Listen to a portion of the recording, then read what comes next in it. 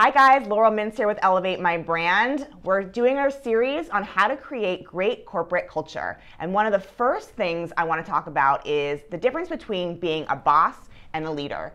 I think that being a boss has more of a negative connotation. It's a very kind of us versus them mentality. And for me, our small team, it's really important that I feel that they feel like they're valued. And the best way that I know how to do that is speaking respectfully, asking for input, having fun. I can't tell you how important it is to actually have fun with your team. So you guys know I talk about fun and play a lot in our content.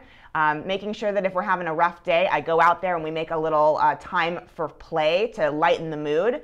But more than anything, just making sure that it's a collective conversation. I really believe in more of a servant leadership perspective as it comes to a boss mentality or a leadership mentality versus the team.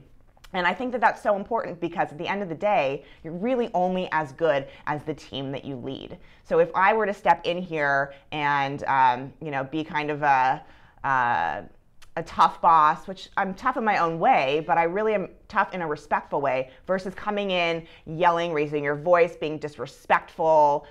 Tone is really important. I think that my team would be a lot less likely to follow me into the fire sometimes. So again, really important to differentiate between being a boss and being a leader and making sure that leadership is by design and that you're really leading by example.